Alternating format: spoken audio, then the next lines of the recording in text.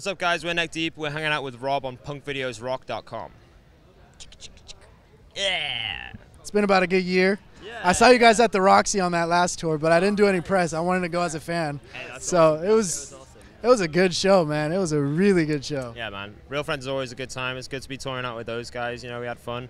And yeah, California always just brings it. It's always the best to be playing out in California. So. Yeah. It doesn't even feel like you guys aren't from California, though. I feel like every time you guys are here, you get like that kind of home. Yeah. Dude. I think the California people just know how to put on a good show and how to enjoy a show and just have the best time. And I think because we've always shown a lot of love towards California, we've always said it's like the sickest place. We've always had the sickest shows here. I feel like people are just down with us out here, and that's awesome. Does it blow your mind that a few years ago you were just an acoustic person on YouTube? Well, yeah. I mean, but now it's like you're taking over. Yeah, it's fucking huge, dude. Like, I really didn't expect any of this. You know, I never expected to come to California and be playing shows, but here we are. You know, main stage. Well, played main stage today on Warped Tour. Dream come true, dude. Legit dream come true. So, yeah, thanks. You guys are making big moves in like such a short amount of time. I think that's just the way it is, you know, these days. You know, you have the internet, which is obviously a major platform for any band who is looking to get their name out. I think that's just the way it moves these days. You know, everything moves fast these days, everything. So music is no exception to that, and I think, you know, we just caught the wave at the right time, and we're just riding it out, dude. Keep supplying sweet riffs and hope that everyone still likes us. You know? Dude. Yeah, pretty much. You're definitely not wasting any time. There's a new record coming August 14th, and I'm super excited about it. That's right. Yeah, we're so excited. We already put out the first single, "Can't Kick Up the Roots," which we're playing all summer, and then we just shot a video for the second single, like last week, like literally like a handful of days. 3 days ago, yeah. Literally, I was trying to count in my head how many days. Literally like 3 days ago, and that's gonna be coming out. I think it's about halfway through the tour, and when it comes out, we'll be playing it for the rest of the tour. And yeah, we're super excited. Best shit we've ever written, hands down. Like, it is just, you know, best album we've written. I feel like it's a huge step up from the last stuff, which is always good. You always want to step it up, but I feel like it steps it up 2, 3, 4, 5 notches. Yeah. You know what I mean? It really is. It really is. Every song is a banger. We were struggling to choose singles. Oh yeah. And yeah, I think like in every element, it's been stepped up. You know. The drums, the guitars, the vocals, the lyrics, I feel like are way better. And yeah, just general good vibes on it, man. I really can't wait for people to hear it. Yeah, it's gonna be cool. What do you think it was that stepped up this record that much?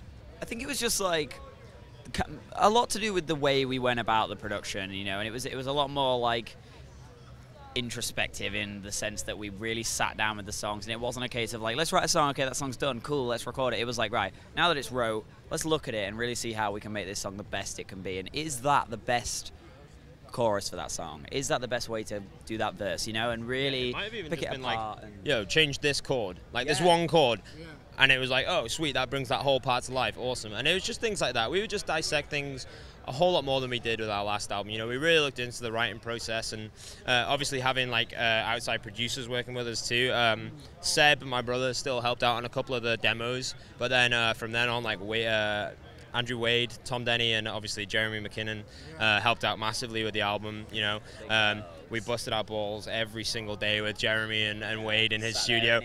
Yeah, just like sweating his house out, just annoying his girlfriend all summer. Playing with his dog. Oh, well, it wasn't even summer, it was fucking Christmas time. What am I talking about, dude? But yeah, that was it. We were there for 2 months, flew home for Christmas, came back, and yeah, just 2 months straight in Florida. We basically lived out there. We had like a little house that we rented out and stuff. Pretty much, I literally remember we finished, like we were on the last day available that we had to do it. We were going till like 3 a.m. doing vocals, but then we finished like with like an hour to spare, you know. So the album literally was like right up to the line, dude. Like, it really did. But yo, there were some days where like Wade and Jeremy like fully busted their balls. Like, so yeah, all respect to those guys. Like, they fucking helped out massively with the album, and I think without them it would have came out a lot different. And yeah, I think yeah, it was awesome working with those guys. So now, with working with them, any possibilities of possibly having them on the record? Is that a yes?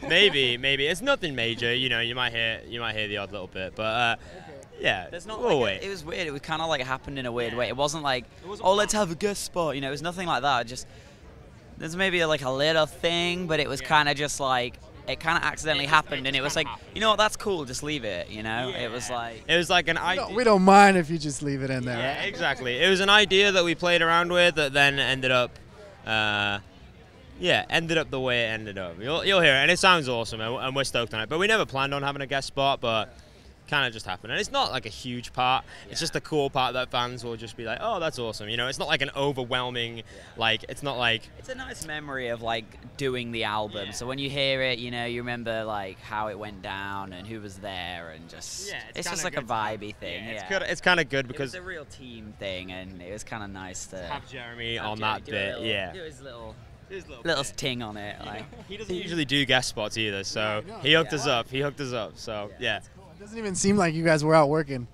No, not really. We were just chilling. I chilled hard. Well, Lloyd worked hard. I remember Lloyd was out there. Lloyd didn't even go home for Christmas. He was out there for legit, including the tour that we did just before as well. He was out there for like 3 months straight. But like guitars obviously take a long time in the studio. He busted his balls. Danny pulled out the stops, dude. Like it was at the point where it was getting like down to the wire. Like, fuck, we're gonna have time to do this, and we were like.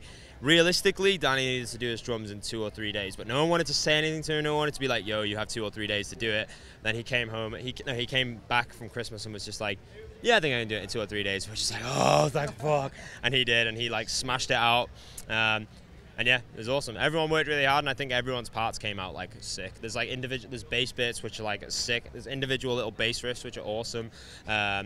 The guitars and the drums are way better. Danny's drums came out solid. I feel like I did a way better job on the vocal. Like I think my voice sounds better than it ever has, and I think the lyrics that I've written are way better than the last album. Some of the best stuff I've ever written as well. So. Now, is this still the same label, or did anything change as far as labels? Still on Hopeless. Still on Hopeless. Yeah. Yeah, it's all going good there. You know, we've had a great relationship with them, and you know, we're down for a while, and. Yeah, that's all for them. We've never had an issue with Hopeless. You know, they've always been good to us. They've always done everything that we've asked, and you know, they've always reciprocated whenever when we needed their help with things. So yeah, they're awesome. We trust them, and you know, they've put a lot of faith into us. You know, they know that without blowing my own fucking trumpet, but they know that we're set for big things. You know, with the album and stuff. They've obviously heard the album and when. Holy shit, like this is awesome. They've all said like this is the album that we needed to write, and so that's awesome. Yeah, they're super supportive. Yeah, man. Super August needs to come a little faster. Dude, I wish we could drop it now, but you know, you gotta get that hype train rolling. Hey, if you guys do the Beyonce, it's okay. Just drop it. That was sick. The Beyonce mashup, yo. She sounded way better than me, dude. She should just join this band. Now, yeah, I'll leave and we got Beyonce on vocals. That'd be tight. And Jay-Z could play bass. Yeah. Well, you can pre-order it at the tent all summer, and you can get like your physical record sleeve now. For anyone who doesn't know about it, we're doing like a different color, different unique record sleeve each week of Warped. You can pre-order it at the tent, and you get the sleeve now.